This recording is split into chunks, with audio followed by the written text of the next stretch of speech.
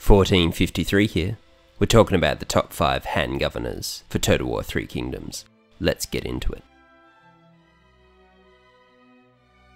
Prepare yourselves for disappointment as we start with Tao Qian, a man whose unique resource is called displaced populations. Weighing the value of helpless refugees and settling them across his land, he can only be called one thing: hero. The benevolent arbiter, whose traits include philanthropic and pacifist in a game called Total War. Can't wait to play this campaign. His resource works as a scale, with public order, satisfaction, and peasantry income if you spend the resource, remembering these are human lives, or if you let the human lives stack up, mustering times and construction times are reduced, and a whopping reduction to your food production, so you can starve your faction to death, as any good pacifist. You also get militia and his unique unit's recruitment costs reduced. So if you want to have your army slaughtered by superior Han soldiers, go down this route. Looking at the man himself, he's actually got fairly nice bonuses. Except the virtue signaling can't be helped by having a 5% garrison replenishment to drive home the pacifist message, if that wasn't apparent enough already. However, like most players, his court hates him too. Most characters are spiteful, or handsome and spiteful, or there's more pacifists. Hooray. The only interesting character, Lady Mi, is the future mother of Liu Bei's successor, cheerfully reminding us we're destined to die soon. Joyful. Why are you smiling? You're going to die. His armor also has instinct. I'm not sure why. Strategy-wise, considering you have a court full of enemies, I recommend trimming the fat, strengthening your army, and then pick a fight with Cao Cao. It's scripted to happen anyway, so why delay an execution? His unique units are so trash they don't even give you them at the start of the campaign. They are militia tier units with bonuses when defending. Whoopee. The extra assignments and administrators do help, but they are not exclusive to the faction, rather Tao Qian himself. So don't expect to have them for long if you're not playing with timeless characters. His unique assignment is neat, however. Overall, Tao Qian deserves his fate in history and our number 5 slot. King Rong, King Kong, King Kong Rong. Scholar, Renaissance man. The man aims to please. Now whilst he's number 4, let me lay down some facts. Kong Rong is one of the more challenging campaigns. However, educating delinquent peasants is his specialty. Culture, education, trade. 3 things that define the modern man. Crossbow, an elegant weapon for a more civilized age. If mowing down peasants with advanced weaponry is your jam, play a Kong Rong campaign. No pacifists here. Kind, scholarly, and understanding. If Kong Rong was real, he would be a Pisces. Kong Rong himself starts with a bang. Population growth? Yes please. Where's he start? Beihai. Who's his other characters? Who cares? Let's talk about the man himself. Noble sword, 7-fold Nippon steel, look out. Trade monopoly, his unique resource, is gained through trade monopoly agreements. Agreements, this man is honourable too, giving you high trade value. He puts the U in value. Academy of Culture, sounds good. Education program, gotta teach those stupid kids. Kong Rong is reliable, population growth, and discouragement of multiple armies emphasises a tall playstyle. And as a governor faction, you can kick back and watch the world go by.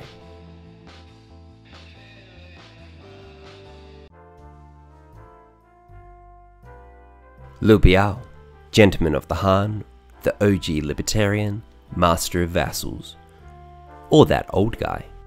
If you like it slow and steady, you'll love Liu Biao. Liu Biao's opening dilemma deals with the usual, slaughtering the peasant class who seek a fair world. With the uprising taken care of, you take the toolmaker and begin the slow ascent to imperial power. Now why is it slow? Well, Liu Biao's mechanics allow him to make faction vassals from the get-go, and every vassal he has grants the governance resource. Governance is one of the harder resources to acquire, limiting your course of early expansion, forcing you to play tall. This resource increases your allowed domain, the territories you can hold, alongside satisfaction, replenishment, and income from vassals. Coupled with Liu Biao's background of 50% extra vassal income, it's quite powerful. But if you exceed the territories, you suffer significant penalties. If you're lucky enough to grab the Bandit Queen, she can increase this 50% even further, though good luck doing that. Looking at Liu Biao himself, he's your typical commander, but with useful across-the-board background bonuses.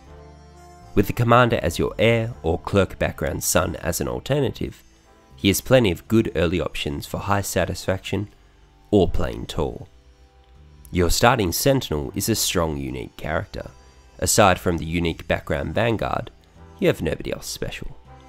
Militarily, Liu Biao has two unique units at level 3 and level 6, the Infantry of Ji and the Imperial Defender. Upgraded spear guards, they're both fantastic. High morale and tanky, all you could ever want.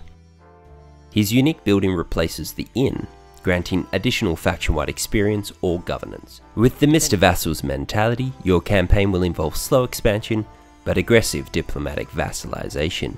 In both campaigns, the 190 and 194, you start out in a powerful position with good characters and access to good commanderies. Now whilst Liu Biao is certainly a strong faction, I emphasize slow. This somewhat holds him back in the eyes of a list maker, but isn't a slight against the faction itself. You just have faster expansion options in other factions. The number 2 spot is Ma Teng, Protector of the West. As the sole governor in the western provinces, Ma Teng has a unique access to the silk resource along the Silk Road, and to the western horse pastures, synergizing perfectly with his faction mechanics and units. While there is synergy, his mechanics are lacking, with no unique resource. His unique building, supply lines, is useful but not a must-have. One in your preferred recruitment commandery is all that's needed. Much better news for his faction, however, is his unique units and characters. Starting out with 3 useful characters, Ma Teng himself, his loyal deputy Peng Da, and his wife Hu Lei Li. Ma Teng has upkeep reduction, cost reduction for cavalry, alongside silk and spice income increases, a powerful bonus. Peng Da's background is nothing special, but starts out unbreakable, which is always top tier for generals. He also has early access to reach. Ma Teng's wife is also unbreakable, with the potent clerk background, reducing building times by 2 turns. A perfect early game heir until Ma Chao comes of age. Speaking of the devil, Ma Chao comes of age at turn 23 in the 190 start. If you're lucky, you can snag Sun Ce from Sun Jian's faction on turn 17, but only if declaring the Tiger event does not trigger. With Sun Ce, all cavalry have 100% extra charge, making Queen Cavalry more similar to the Beast of Ar. Fortunately for Ma Teng, more good news. His cavalry units, the Queen Marauder, Hunter, and Raider, are all top tier. The best cavalry in the game due to their above average stats, but more importantly, fatigue immunity. With Ma Teng, Ma Chao, and potentially Sun Ce's background bonuses, you have literal antiquity battering rams with bows. Coupled with all the upkeep reductions and cost reductions from horse pastures, Ma Teng has by far the best military of all the governor factions, perhaps in all of ancient China.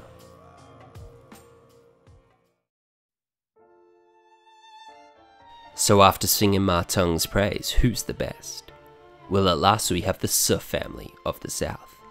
Led by ethno-nationalist Ce She, he's been dispatched down south to purge the Nam Man savages. The man's cut his teeth in Nam, so you know he's seen some shit. The faction is missing something, good characters, but also unique units. Regardless, Ce She is a powerful faction due to his main mechanic, tribute chests. But before we leap into them, let's have an overview of the faction, starting in the southern region of the map, surrounded by Han enemies and Namans to your west. The Nam Man aren't overly aggressive, and your early enemies aren't much of a threat. having only starting armies with no major unique characters to threaten you. They will bow before your bow before long, unless you sell it. But we don't negotiate with savages. You are free to expand at their expense in any direction you please. To the west, the Nanman territories encompass some of the best commanderies in the game. To the north, in Wu, you'll find the other best commanderies in the game, and the other mafia family of the Han Empire, the Sun clan. There is easy access to the weaponsmith in Puyang and the armorsmith in Changsha. Cleanse north through the Han territories, sparing none. Splendor is gained from independent factions being family members. This means characters are either born, adopted, or married directly into the Su family. Characters can be made independent as administrators through the Grand Family Independence Council tab. With this you'll gain an additional 10 Splendor per turn, alongside all Su family members making Splendor gains, effectively laundering favours through nepotism. What a guy. On the chests, they offer a wide range of bonuses. Construction, replenishment, income, and public order are all local county effects and stack considerably, allowing you to boost your income by 150% if you have 10 characters with the right chest in a county. You know what that means? Sub-family casino. Because of this, the ability to significantly minimax your characters to the most favourable outcomes is why Su is the strongest governor faction. But not to spoil all the fun too quickly, let's look at his characters. Whilst his sons are nobody special like myself, She is one of the best strategists in the game, with the brilliant trait and armor that synergizes with his other starting items. How do you get them? Political corruption. His sons' backgrounds are weird, including a later character that appears to have a +0 charge bonus. Relatable. Ignoring them, you have the ability to snag characters from other courts via marriage, that you can see in my tips, tricks and exploits guide, or via the usual character recruitment and adoption method. Su has reduced marriage and adoption fees, so it's highly encouraged to recruit all the characters you can, as family members are free. Though watch out, the day of your daughter's wedding will be frequent. With a heavy emphasis on selecting characters, such as those with Brilliant, you can have armies running around the map with max replenishment, public order, huge stat boosts and more. Through reforms, move towards Onyx Dragons to bring fire and fury to the Nanman, destroying their natural habitats and murdering their families. All's fair in love and total war.